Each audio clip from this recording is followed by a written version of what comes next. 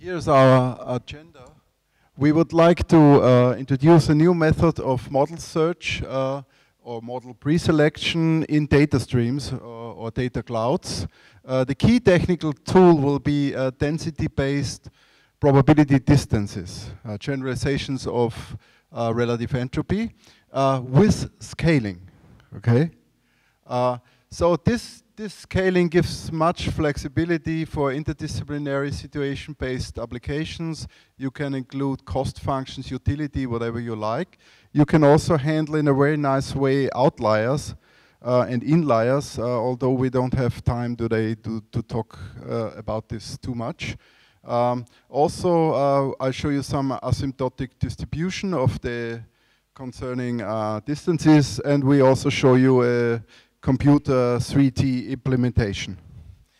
Okay.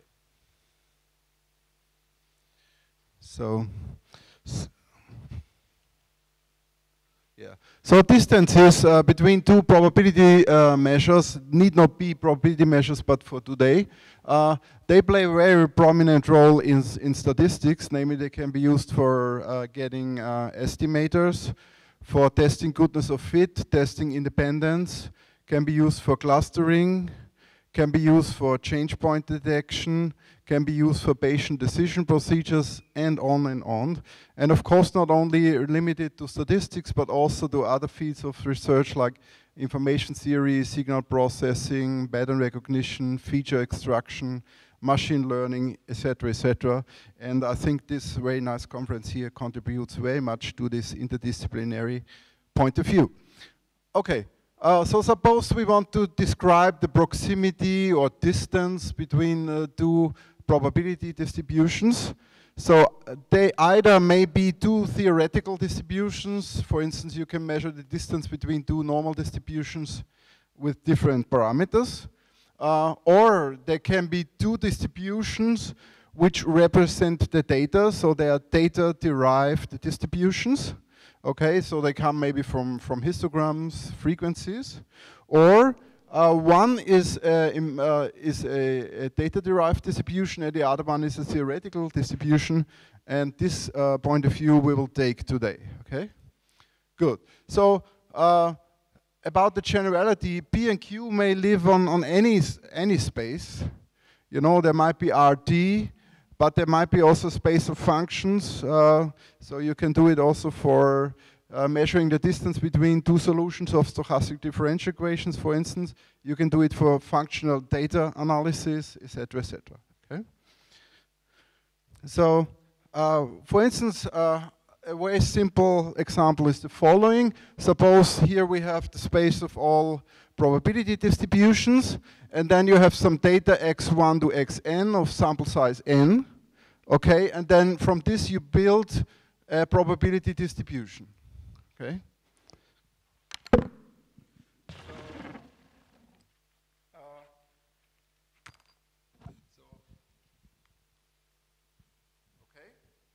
And yes, and here you have a cloud of candidate models for the distribution where the data come from. Okay, they may be parametric for today, but they also may be non-parametric. Okay, and then you measure.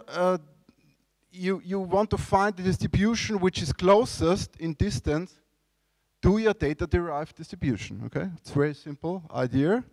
Okay, for instance, and of course of interest is the corresponding parameter, that's called the minimum distance estimator, and of course also the distances of interest. For instance, take an IID sample, then you just have the empirical distribution here, okay? So you put weight 1 over n to each data point, and then you want to find the distribution which is closest, yeah? So actually you have all done this, maybe without knowing, because if you take as a distance the Kalbeck-Leibler information divergence or the relative entropy, then you end up that the minimum distance estimator is nothing else but the maximum likelihood estimator. So maximum likelihood estimation is always a special case, a special case of our context, okay? So, but then after you've done this, still of interest is how large is this smallest distance, because if it's large, then it's a bad goodness of fit. You searched in the wrong data cloud. Okay? So you can do actually synchronously parameter estimation and goodness of fit in one go. That's very nice. Okay? So, but of course in time series we don't have IID data. Yeah? They are dependent, but let's have a look at the IR2 model. Okay? Then we have some, we can rewrite it in this way. On the right hand side we isolate the noise. Okay? So we have a parameter vector here consisting basically of the two weights, C1 and C2. Okay, and the left-hand side we could rewrite in terms of the backshift operator as we know. Okay, and then what you do, of course, it should be an IID noise. This transformed series should be an IID noise. So now you take the empirical distribution of the transformed series. Okay, that's it. Okay, so that means you take this relative, the frequencies. Empirical distribution means you have these obvious relative frequencies. Okay, so far so good. Okay, so putting that into a picture means, okay, here our data-derived distribution also corresponds on a space parameter, gamma. Okay, and say we have found a good gamma. Then you can do this optimization problem, okay? Find the best distribution for the corresponding noise, okay?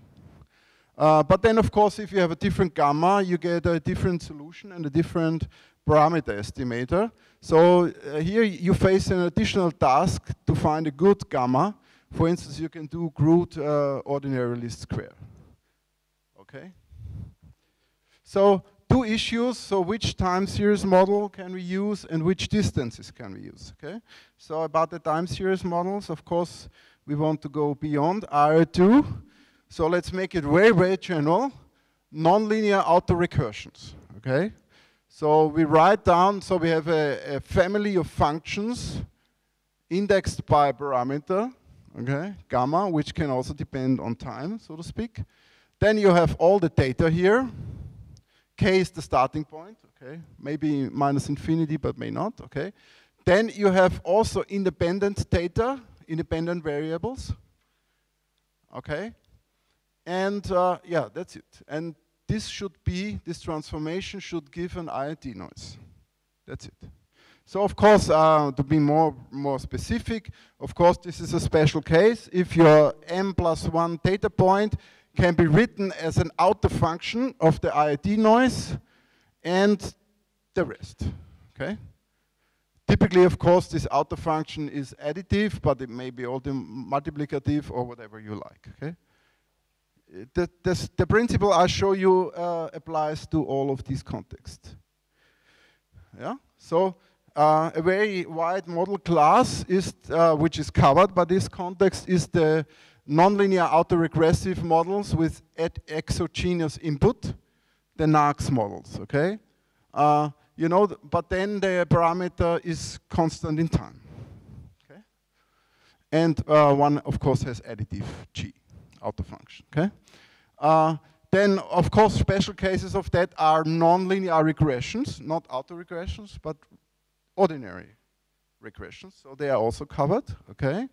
And of course, the AR models, ARIMA models, SARIMA models, whatever you like. They're all covered by this context. So, now recall, we have two measures, two probability distribution. The one is, for instance, the empirical distribution of the IID noises, okay, of the transformed series, okay? And the other one is a candidate for the true distribution of the IID noise, okay? P and Q. So now we want to measure the distance between, so how to measure it? We all know some special cases, of course, relative entropy or Kalbeck-Leibler, the same name. Recall, the maximum distance estimation is maximum likelihood. Maximum likelihood is always covered, okay? Another distance, of course, all of you know is the Pearson chi-squared, typically used for goodness of fit, okay? Yeah. Then a Hellinger distance is also well known. They can be covered by a more general class of Jesus F divergences, but we will be much more general than that, okay? Also, Bregman distances are covered by our context. We are much more general. The idea is not only to have one distance, but a family of distances. Yeah? Not only measure once, but more often. And the flexibility is reflected by a generator, phi, and a scaling measure, m. Okay? For instance, it should cover robustness issues, which is very, very important. And we can do that in a very nice structured way.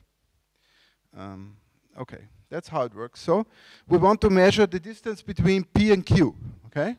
And we suppose that they have a density, maybe the frequency if the reference measure is the counting measure, or the classical densities, yeah? Okay. And we have a scaling measure which need not be a probability measure, not be total mass 1, but arbitrary in a sense. And it also has a density, and I always use small letters for those, okay? And this generating function should be twice differentiable and strictly convex.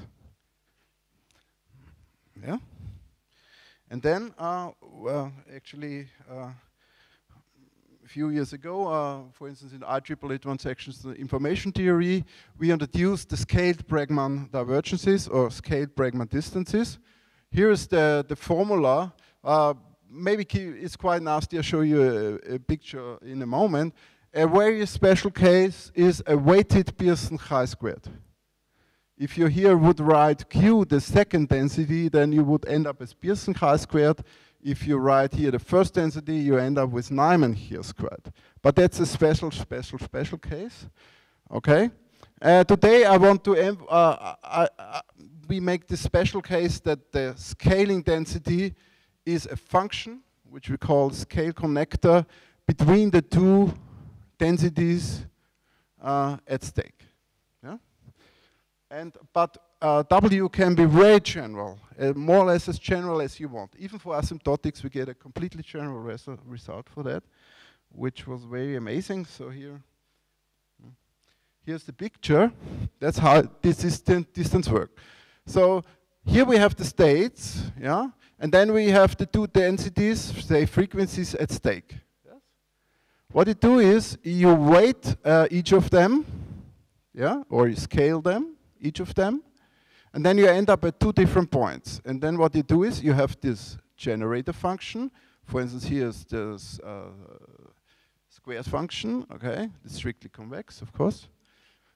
And then what you do is you, here at this point, you take the tangent line and you measure the difference at the other point. Okay? That's what you do. Then you scale again, rescale again.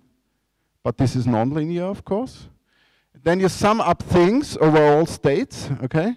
And then you end up with a non-negative value, okay?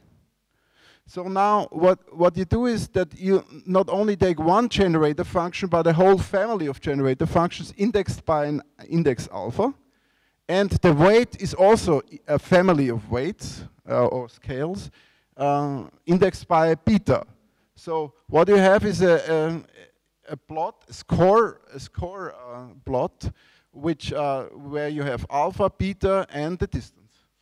So you measure a whole family of distances, and the idea, for instance, with minimum distance estimation is find a parameter where the whole mountains, the whole surface is close to zero. Not only in one distance, but in many distances, so the whole mountains should be close to zero. Okay? That's the idea. And it can be also very nicely graphically represented, and I hand over to my co-author, Annalena. Okay, so. Thank you.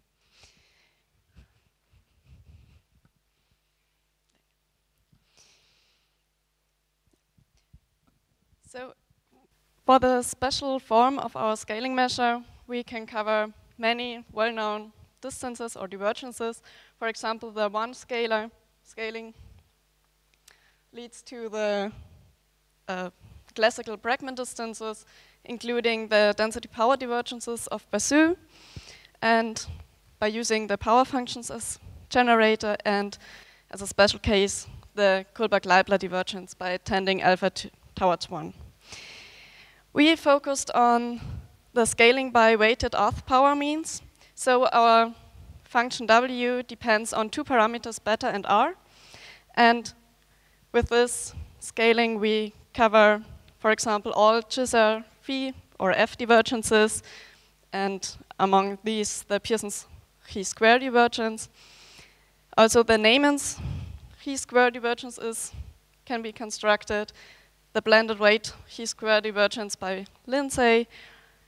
Some scaled Bregman power divergences when we choose the power functions as generators, or the blended weight Hellinger distance as well. So today we will work with geometric mean scaling. We get it by letting run R versus 0, and yeah, get this geometric mean scaling.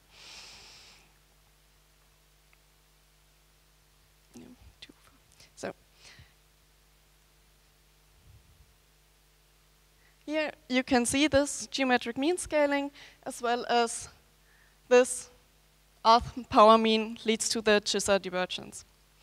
These are two other examples of these rth mean scalings.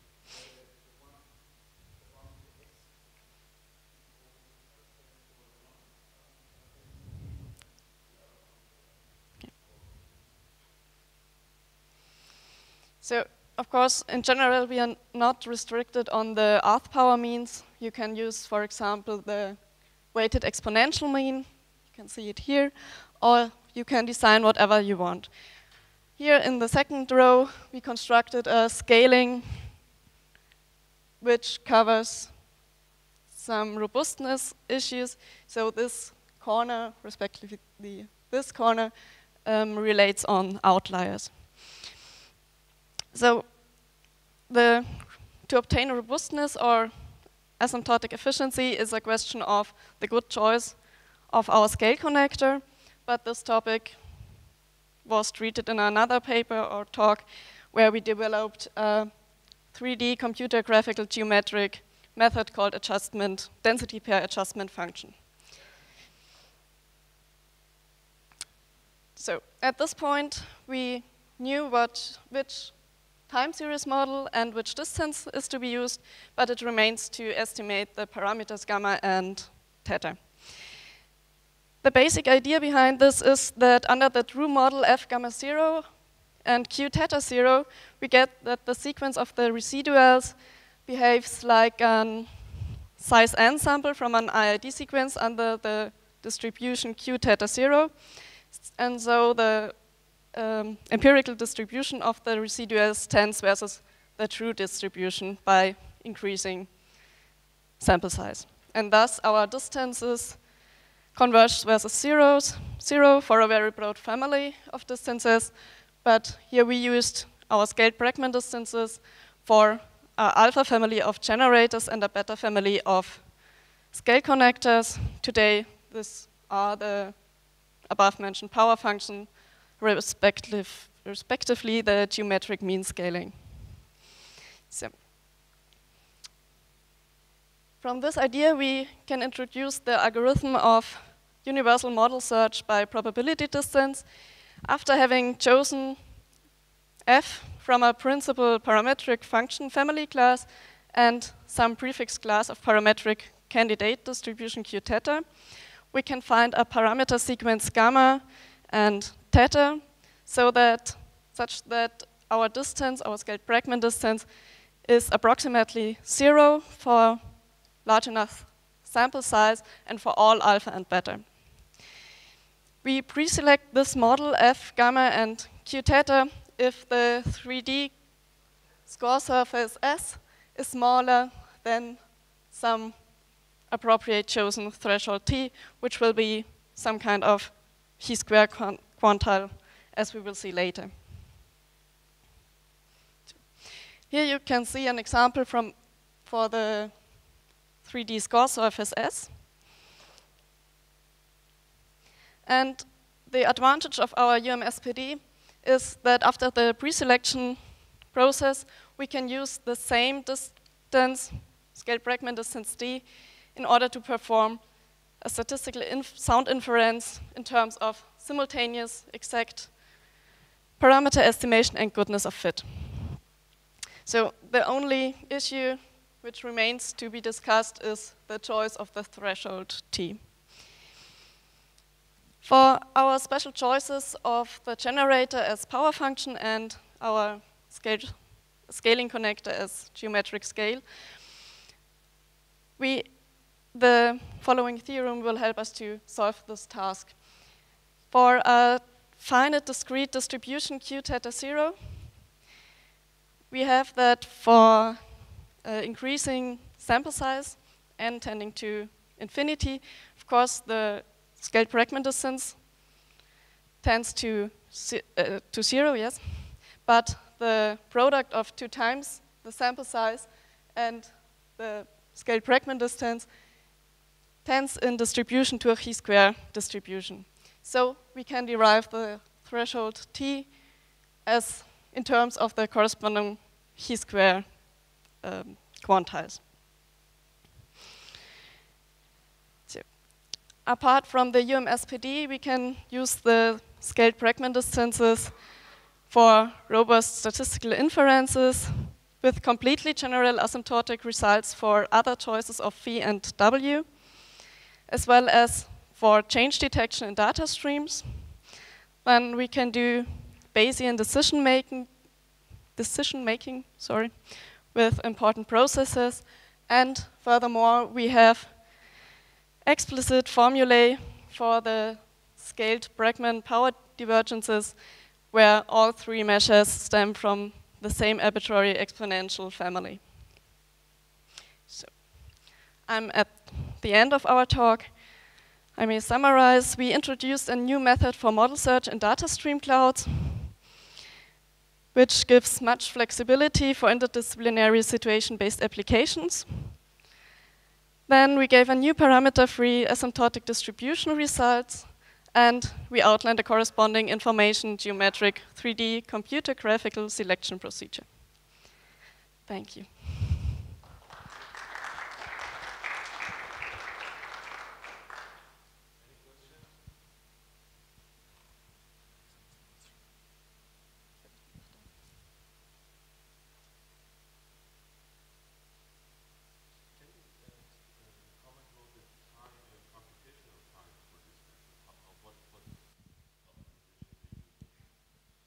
Well, for instance, if you sample, for instance, from a binomial distribution, whatever, yes, and you want to find out just graphically the best minimum distance estimator, and you would not know what's the real, say, if she would put in the parameter and I would not know, it would take me less than, a minute to find out just graphically by interacting.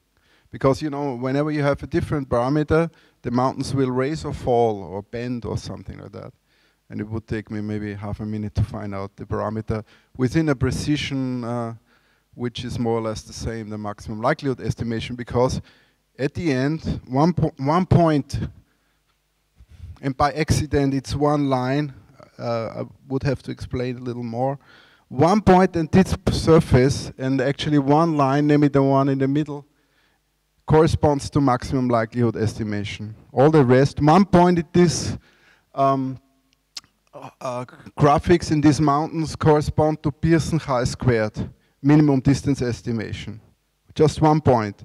We have the whole mountains. And you know, if you change the parameter, of course, the mountains rise or fall, depending on whether you come close to the true unknown parameter or not. And this is pretty fast, and you know, the precision is really good, and astonishingly, it also works very well already for small sample sizes. Yeah, but for time series, it depends. You know, for our 2 models, you have just 2 parameters, no problem. Even for long-term memory, it's even simpler because then you have 1 parameter. In fact, it's very simple, so it can be done really fast. More studies, of course, will present in another talk. So it's really very efficient computationally.